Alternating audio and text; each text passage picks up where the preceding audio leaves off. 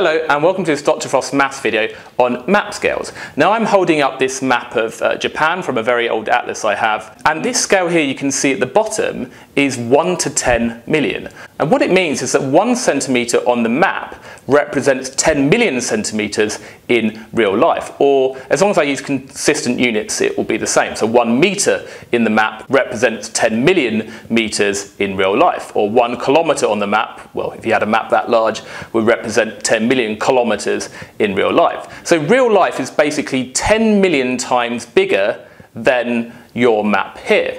And that's quite an extreme scale, because obviously we're quite zoomed out because we can see the whole of Japan on this particular map.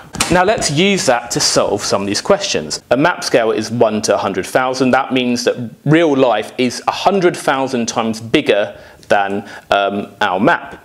So two locations are 6.2 centimetres apart on a map. What distance in kilometres does this represent? Well, we're starting with the 6.2 centimetres on the map, and I'm going to keep the units here so I'm clear any given point what unit I'm actually using. So we said that real life was 100,000 times bigger. So we just times by 100,000. And be very careful about preserving units here. So if we times 6.2 by 100,000, well the first 0 here is going to move the decimal point by 1 place. We've got 62, but then we've still got to add another 4 zeros. So it's 62 with 4 zeros on the end. And remember I said we have to be consistent with units. If that's centimetres before, it's still centimetres now. But that's not a particularly appropriate unit to use. We want to give this maybe in kilometres.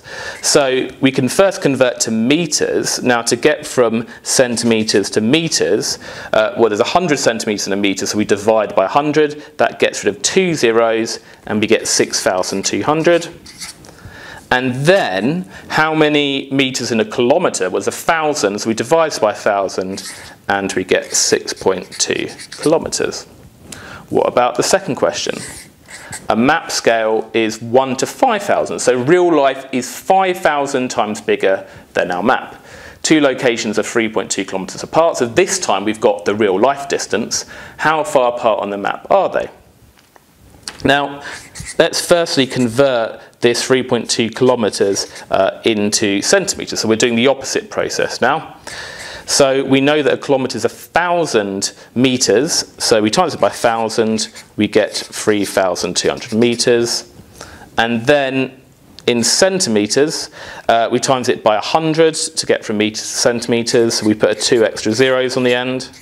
And now we've got the distance still in real life. That's still the real life distance, but we want it on our map. So on our map, it's 5,000 times smaller. So we just need to do 320,000 divided by 5,000, and that gives us 64. And because we're in centimetres there, we're still in centimetres now. So that means it'd be 64 centimetres on the map, which must be a pretty big map to be honest. Now finally, we've got Bobbville and Daveton. We're given the distance on the map they're apart, and we're given the real life distance they are apart, which is 1 kilometres. And we want to determine what that ratio is of the map distance to the real life distance. So how many times far apart are they in the real life than on the map? So the way we do this is just to write out the ratio with those two distances. So we've got 4 centimetres represents 1 kilometre, and you can just put them immediately in the ratio like that as long as you're putting the correct units. Now in order to get rid of the units like you usually would in these ratios, these have to be consistent units. So that's in centimetres, that's in kilometres. Let's convert that kilometres into centimetres. So the 1 kilometre is 1,000 metres first. We'll go via metres.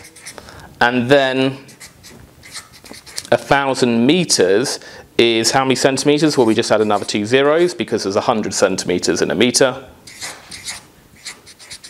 And now, because these are consistent units, we can get rid of those units, and we've got 4 to 100,000, but we want 1 to something. Now we need to divide both sides of the ratio by 4 because we can do that with a ratio just like we can with simplifying a fraction. So we just need to divide that by 4. And if we divide 100,000 by 4, we get 25,000. And that would be the final answer.